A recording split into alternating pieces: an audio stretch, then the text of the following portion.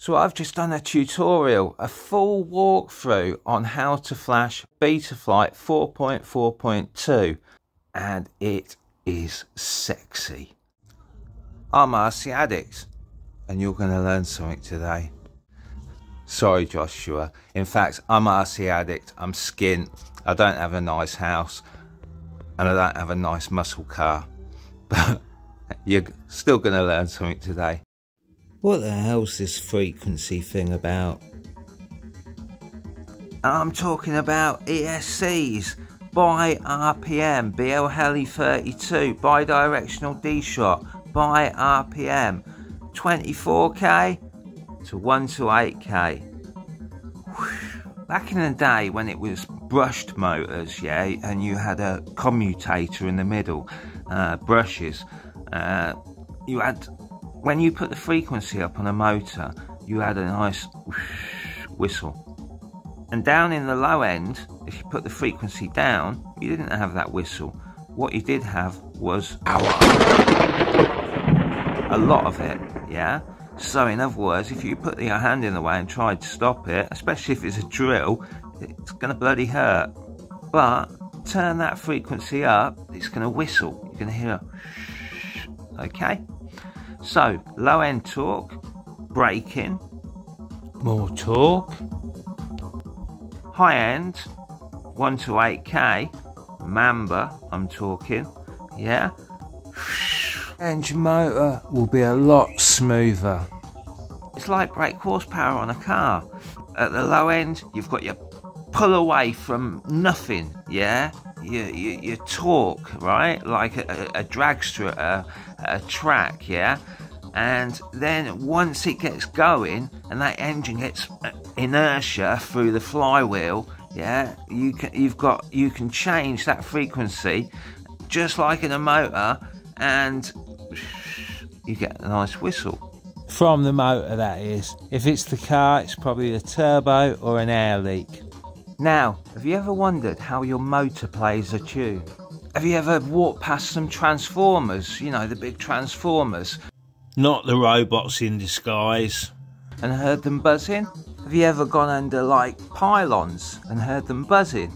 Well, pylons, they're a little bit different. That's to do with ionic, atmospheric kind of plasma-y shit. There's no speaker in the motors. So this is called electromagnetic acoustics, or in this case, excitation, which is a electromagnetic engineer's name for putting a voltage to something. So electromagnetic excited vibrations. They haven't got little speakers in them, don't worry, it's not a speaker you're going to break when you crash. So what's actually happening there is the frequency is really, really low, 20 hertz I read, but it may not be in this case, but really, really low. And obviously the PWM is sent to make the motor twitch backwards and forwards, and that gives off a harmonic, yeah. So the structure of the motor, okay, is the magnetic flux is such that it makes it vibrate, something like that. I'm not an expert on that field, but that's where your harmonics come into it, and your notch filters and stuff like that. Anyway, back to the subject.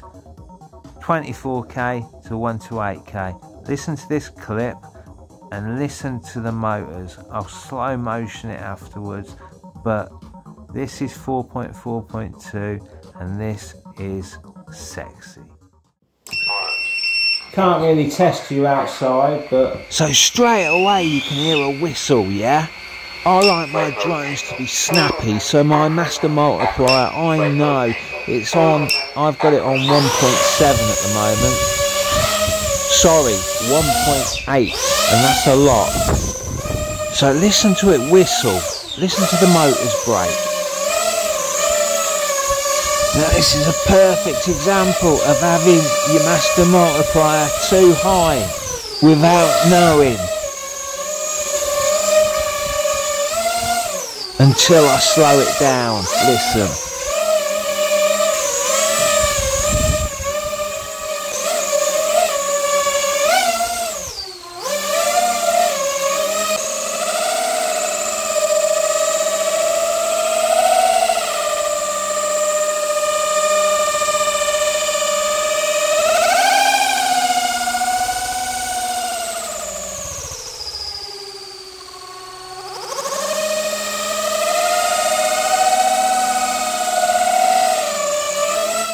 sounded really locked in until I slowed it down.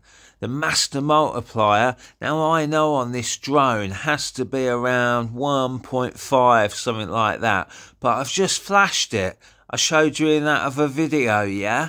Anyway, could you hear it? And it's basically shaking, but you can't see it.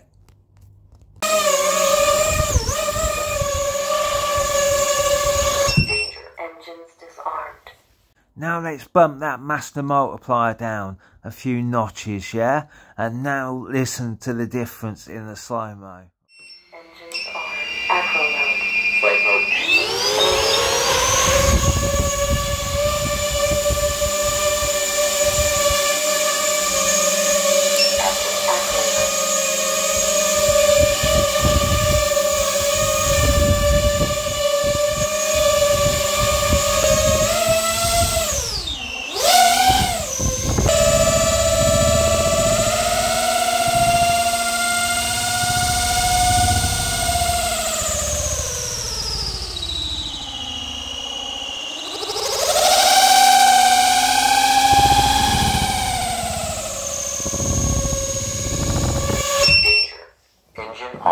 This isn't a tuning guide on PIDs, but that slow-mo replay actually shows the PIDs were too high. The oscillations, yeah, it's still a little bit too high. I'll take it down one more notch. What I wanted to show you and what you heard was the whistle. So the BYRPM, so variable frequency. 24k on the low and 128k on the high. Now, I don't know where them frequencies were. All I know is that when you're hovering, you're probably around 48, something like that. Then you punch it, the air resists the props, so the motors have to work harder, so give more torque and braking, 24k, 48k. So the whole point of this thing is that variable PWM is audible. Hear it in the motors. And 4.4.2 is friggin' amazing, and I can't wait to fly it. Listen guys, I hope you learned something today. I really do. You know, as I say, I'm not an expert in acoustic vibrations, you know, but do you get the point? Do you get the message? I hope so. I'll see you next time. RC Addict. RC Addict.